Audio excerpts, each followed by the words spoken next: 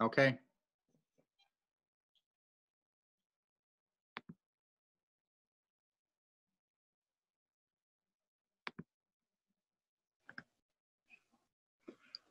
Good afternoon, everyone. My name is Dr. Paul Lleva. I'm an assistant professor in neurology under Yale School of Medicine and a stroke neurologist serving our community here in Greenwich. Today, I will talk about stroke prevention. That is preventing a first and second stroke from happening. I would like to remind everyone that this is a recording, so please hold your questions until the very end of this session. Let us begin.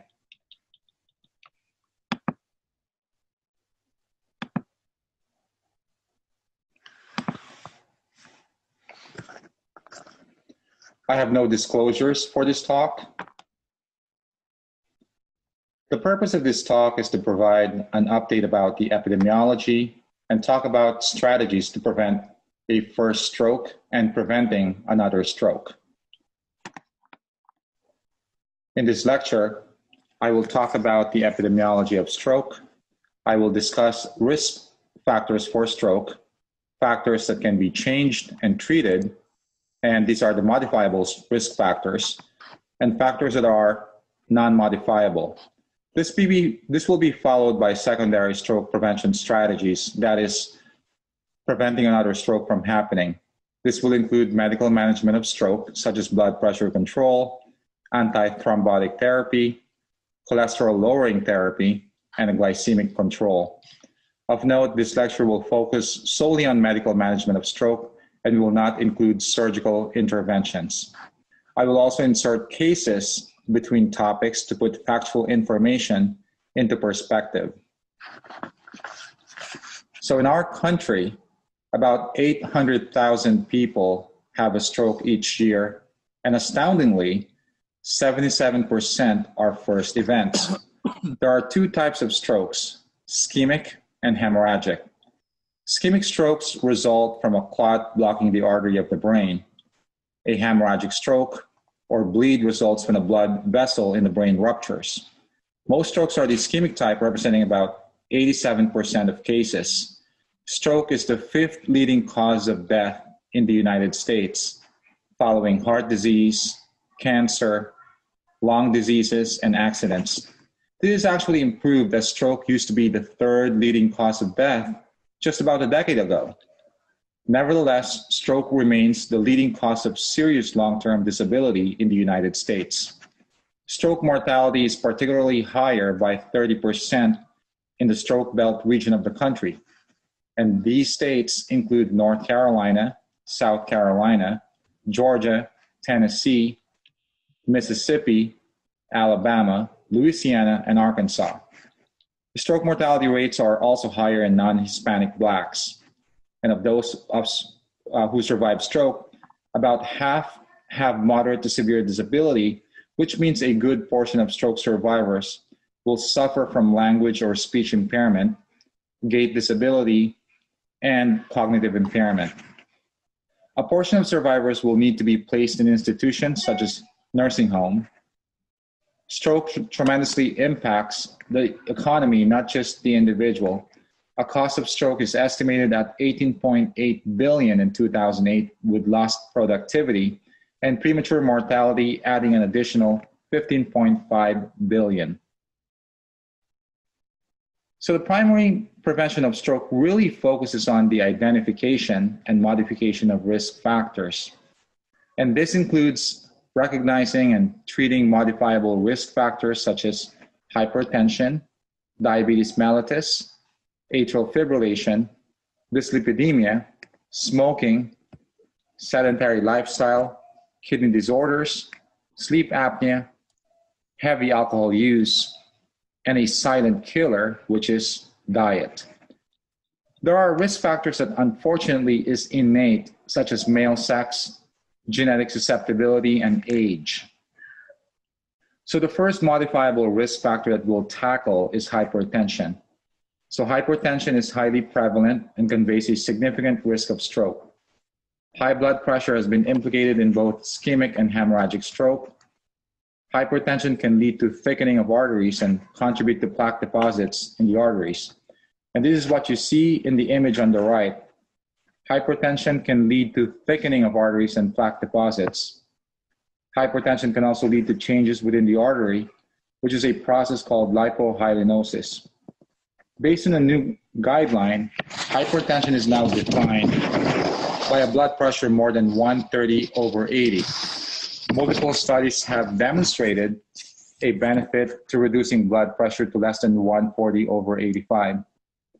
Strokes are caused by hypertension. We call this small vessel strokes, as elevated blood pressure can affect the small arteries of the brain. A more aggressive goal of systolic blood pressure of less than 130 reduced hemorrhagic stroke risk by 63%. In patients with diabetes, reducing systolic blood pressure to less than 120 reduced risk of stroke by 41%. Hence, regular blood pressure screening is critical for identifying hypertension and effecting early intervention. Patients with hypertension should be treated with lifestyle and medical therapy to achieve a blood pressure of less than 130/80. So here's a case of a 65-year-old male with hypertension and chronic kidney disease. He went to his primary care provider and found to have a blood pressure of 180/95. He lived alone and spent most of his days watching TV and snacks while watching. He ate predominantly cold cuts and chips for most of his meals. So if this case fits your profile, here are the steps that need to be taken to prevent a stroke. The first step should be lifestyle intervention. Patients with hypertension should increase physical activity by engaging in some type of exercises, at least 30 minutes per day. That's 3 to 4 times per week. Dietary modification is advised, such as adopting the Mediterranean or dietary approaches to stop hypertension diet or DASH diet. Blood pressure should be rechecked frequently with a home monitor and at follow-up visits. According to the current guidelines, if blood pressure remains elevated, an antihypertensive should be initiated with a goal of achieving a blood pressure of less than 130/80. So the next modifiable stroke risk factor is diabetes. Diabetes mellitus is an independent risk factor for stroke. High blood sugar can directly and indirectly damage blood vessels and nerves. Young patients and women with diabetes are at risk for ischemic stroke. The duration of diabetes mellitus of more than 3 years increases the risk of stroke by 74%. And to monitor control of blood sugar, a blood parameter called hemoglobin A1C is checked periodically by primary care physicians or providers, and it is recommended that hemoglobin A1C should be less than 7% to prevent microvascular complications of type 2 diabetes. However, intensive glucose control is not recommended as it can lead to hypoglycemia and frequent hospitalization. Intensive glucose control also does not appear to reduce stroke risk. So another stroke risk factor is atrial fibrillation. Atrial fibrillation is an important mechanism of stroke, particularly in the elderly. Atrial fibrillation can lead to disturbance of blood flow within the heart and can predispose to clot formation. As you can see on the right, if the heartbeat is irregular, it leads to blood flow stagnation and hence increased risk for clot formation. The prevalence of atrial fibrillation increases with age, and women are at higher risk of having a stroke due to atrial fibrillation.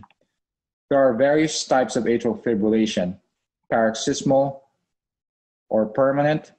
They should be treated the same way as both convey similar risk for stroke. Oral blood thinners with direct oral anticoagulants such as the Bigatran, rivaroxaban, apixaban, edoxaban, or warfarin can significantly reduce the risk of stroke by as much as 80%.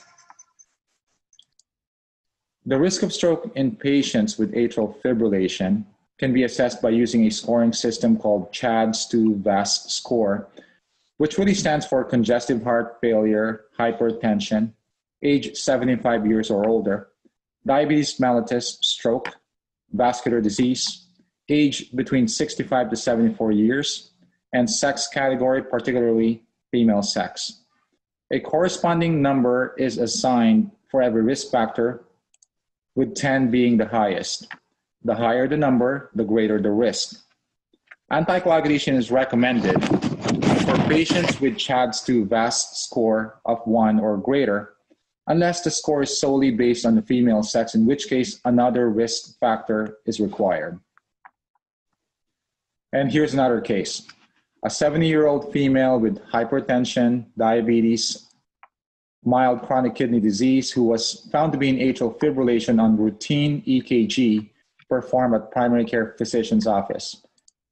Her creatinine was 1.1 milligrams per deciliter, and she weighed 61.2 kilograms. So based on her risk factor, she was given a CHADS2 VASc score of 5, which means that she has a 5 to 10% annual risk for stroke. And based on her weight, age, and renal function, she was started on one of the newer blood thinners called apixaban or Eliquis at 5 milligrams twice a day. So the next risk factor is dyslipidemia. High levels of cholesterol and low density lipoprotein predispose to ischemic stroke. High cholesterol does so as it promotes deposition of plaques to the arteries. Diet and lifestyle changes are the first step in reducing stroke risk.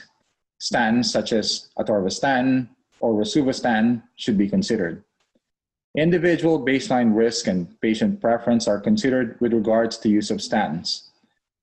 Patients who have had a stroke should have an LDL goal of less than 70 milligrams per deciliter. We will discuss this later under secondary stroke prevention. So the next risk factor for stroke is smoking. Active smoking increases the risk of stroke 2 to 4 times. Smoking increases the formation of plaque in blood vessels. The chemicals in cigarette smoke can also cause blood to thicken and form clots inside veins and arteries.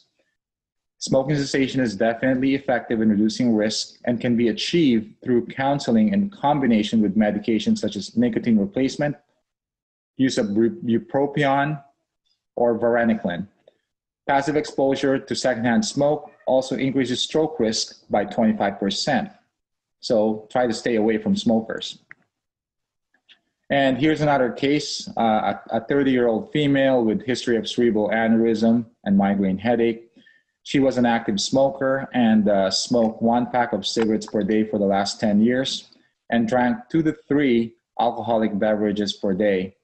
So this patient's profile, which includes cerebral aneurysm, puts her at risk for both hemorrhagic and ischemic stroke, as cigarette smoking can also lead to intracranial bleeding. During the visit, the patient should receive counseling on the importance of smoking cessation and be provided with a referral to a smoking cessation program as well as medical options to help her quit. She should also be advised to limit alcohol consumption to no more than 1 alcoholic beverage per day. Sedentary lifestyle. Physical inactivity is a risk factor for stroke. Sedentary behavior can increase your risk of dying either from heart disease or other medical problems. There have been numerous studies that demonstrated the protective effect of physical activity. Engage in exercise if you can. Moderate to vigorous intensity aerobic exercise for at least 30 minutes a day, 3 to 4 times a week is recommended. And some examples of moderate intensity physical activity include brisk walking, dancing, gardening, housework, traditional hunting and gathering, active involvement in games and sports with children, general building tasks such as painting, carrying or moving moderate loads less than 20 kilograms. So some examples of vigorous intensity physical activity include running, climbing briskly up a hill, fast cycling, aerobics, swimming, competitive sports, heavy shoveling, and carrying heavy loads of more than 20 kilograms. Kidney disease is also a risk factor for stroke. It can lead to high blood pressure and also increases the risk of plaque and clot formation. Patients with chronic kidney disease is 5 to 30 times higher to develop ischemic stroke, especially patients on dialysis. Blood pressure control is particularly important to prevent stroke in this population. So the next risk factor is sleep apnea. Sleep apnea is a common condition and has been associated with stroke. Some of the symptoms of sleep apnea include easy fatigability and sleepiness during the day. In a doctor's office, screening scales such as Epworth sleepiness scale can be used to screen patients who may be considered for a sleep test. If untreated, sleep apnea can also lead to hypertension, death due to heart disease, insulin resistance, and glucose tolerance leading to diabetes. It has been associated with development of heart conditions such as atrial fibrillation, thereby increasing risk of stroke. Too much alcohol intake is definitely a risk. The association between alcohol consumption and ischemic stroke is described as J-shaped, in that the risk of stroke is higher with abstinence versus low intake, which is 1 drink per day for women, and less than or equal to 2 drinks per day for men.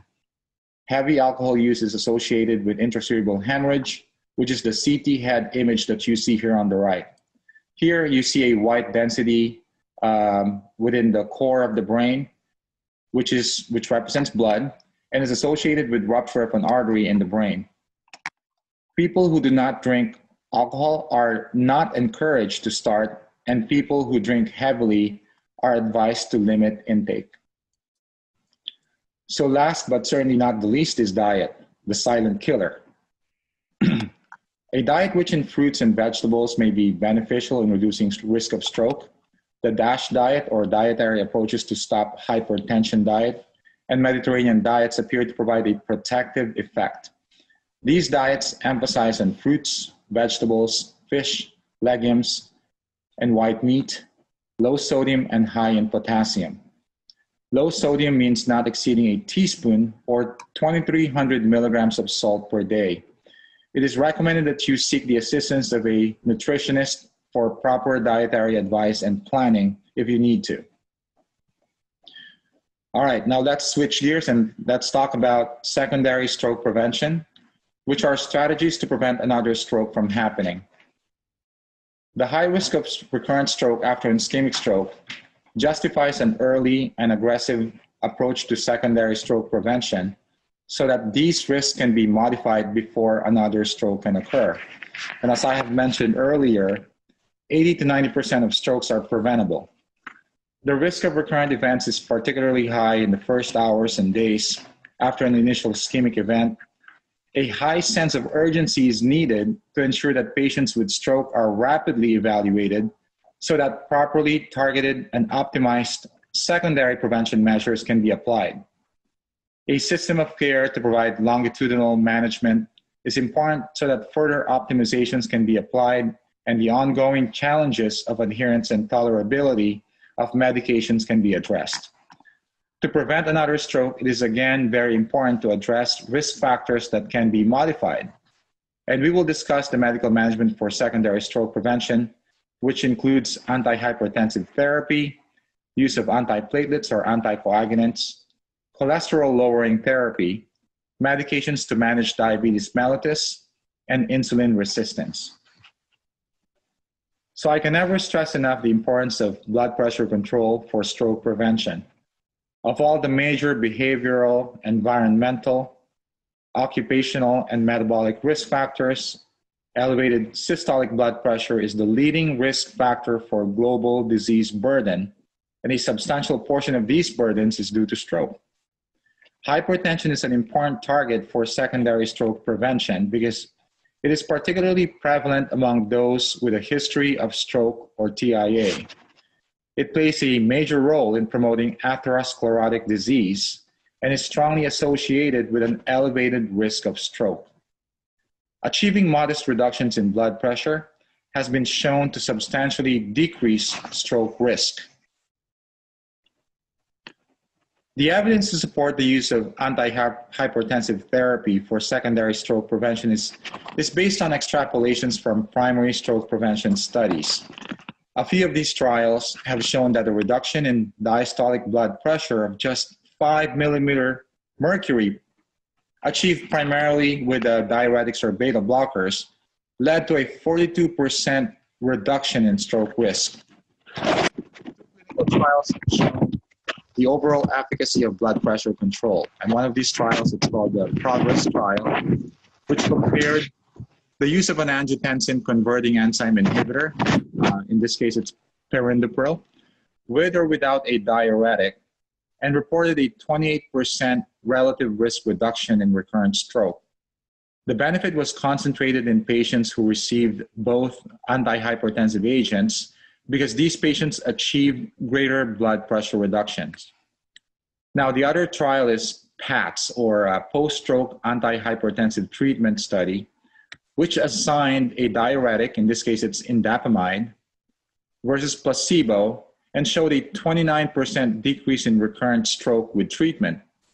So the choice of antihypertensive agent should be individualized and depends on the presence of conditions such as coronary artery disease, congestive heart failure, diabetes mellitus, chronic kidney disease, or asthma.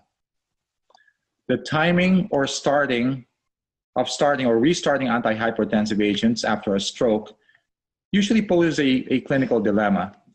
The management of hypertension is different after an acute ischemic stroke compared to primary prevention of stroke. Blood pressure control after a stroke should be individualized depending on the clinical status of the patient. After a stroke, lowering blood pressure acutely can worsen the infarct and worsen stroke symptoms. This occurs as the ability of the brain to regulate blood flow after a stroke is impaired. And as you can see in the image on the right, this graph shows the relationship of blood pressure and blood flow in the brain. In normal individuals, blood flow to the brain is maintained at the same level despite blood pressure changes between 50 to 150 millimeter mercury. However, after a stroke, this autoregulation is often lost as the arteries sometimes will fail to constrict or dilate on demand. So patients are often dependent on blood pressure to maintain a stable blood flow to the brain during the initial acute stages of stroke. Some individuals will be more susceptible to stroke due to poor collateral flow, which means the presence of arteries in the same spot supplying the same area. Certain individuals possess good collaterals, which can limit brain damage after a stroke. Some stroke symptoms are dependent on blood pressure, which may fluctuate if blood pressure is lowered right away. This is the reason why providers may elect to allow blood pressure to be high during the initial stages of stroke, which is a process called permissive hypertension. After a stroke, lowering of blood pressure is indicated when blood pressure exceeds more than 220 over 120.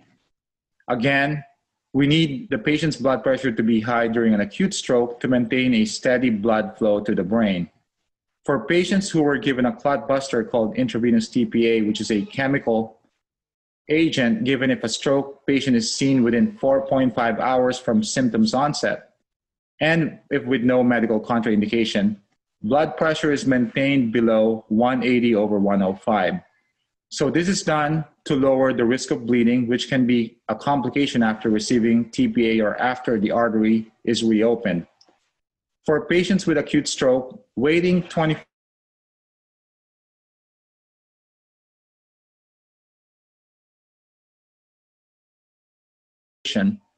or those who are neurologically unstable. So after the acute phase of stroke, which is typically after 3 to 5 days, current American College of Cardiology and American Heart Association guidelines recommend initiating or restarting antihypertensive treatment for patients with a history of stroke and an established blood pressure of more than 140 over 90. Antiplatelet therapy continues to be the default antithrombotic approach for secondary stroke prevention for most stroke subtypes. There are 4 subtypes of ischemic stroke or causes of stroke, and this includes small vessel stroke, which are typically caused by hypertension or diabetes, large vessel stroke, or stroke affecting any arteries of the head and neck, that is more than 2 millimeters. This includes carotid stenosis and intracranial stenosis. Cardioembolic stroke is another subtype, which includes atrial fibrillation, presence of thrombus in the heart, and the other subtype is cryptogenic stroke, which are strokes of unknown cause. So this represents a good portion, which is 30%. Antiplatelets are usually effective in ischemic stroke subtypes, which include small vessel stroke, large vessel stroke, and cryptogenic stroke types, but not for cardioembolic stroke. So for cardioembolic stroke, anticoagulation is recommended.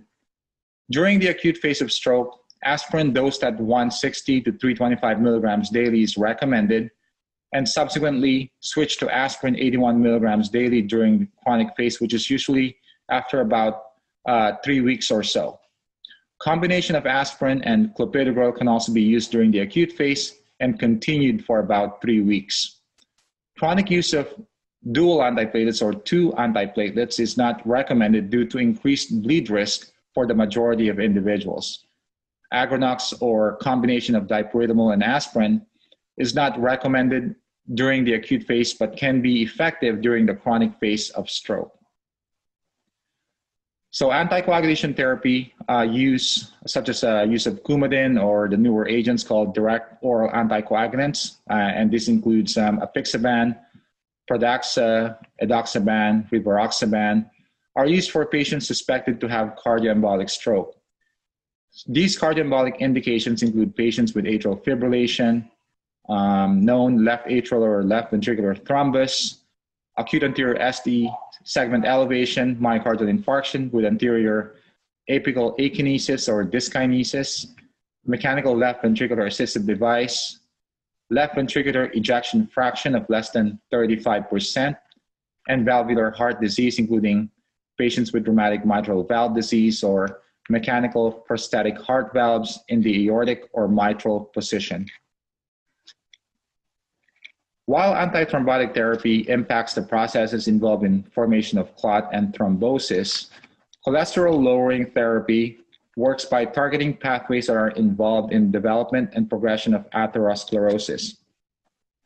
So statins such as atorvastatin block a key enzyme involved in cholesterol synthesis.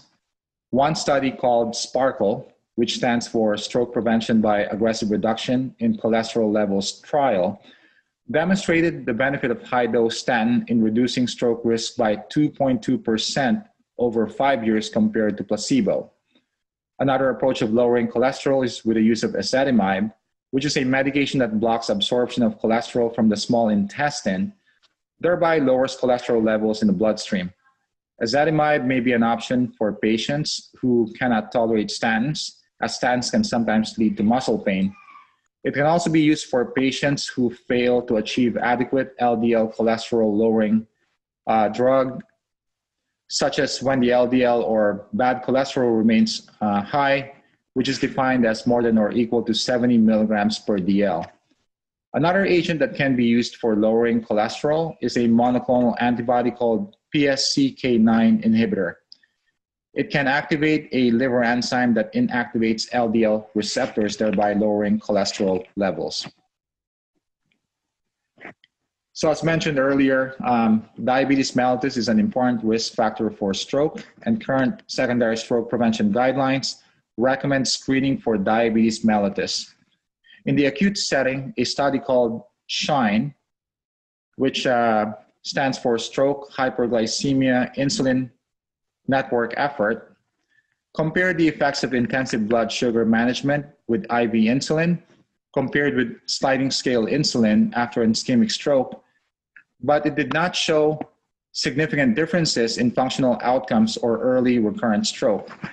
In fact, hypoglycemic episodes occurred more frequently in the intensive treatment group and increased morbidity. It is therefore recommended that a blood sugar target of 140 to 180 milligrams per deciliter be employed during the acute stroke phase, so just keep it in moderation. All right, so in conclusion, 90% of all first stroke can be prevented with risk factor modification. The majority of us can truly control our destiny.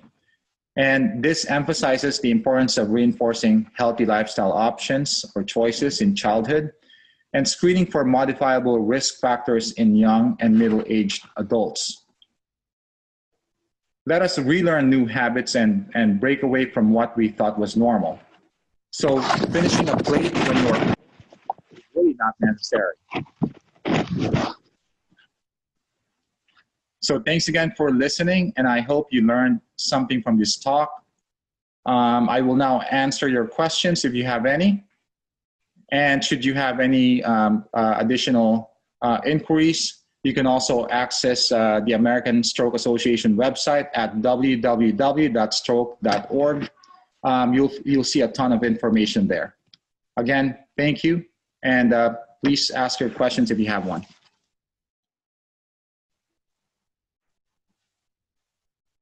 All right. So let me just pause this.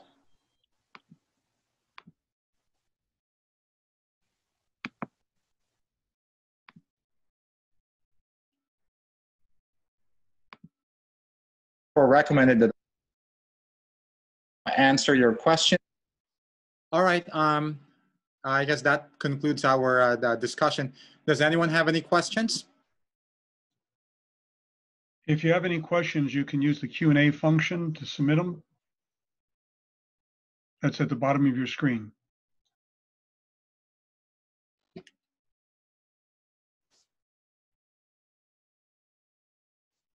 Let's see here. All right, I guess that's it for today. If you have any questions, and if you're interested to learn more about stroke prevention and lifestyle modification, again, please access our website at the American Stroke Association, www.stroke.org. There's a ton of information there.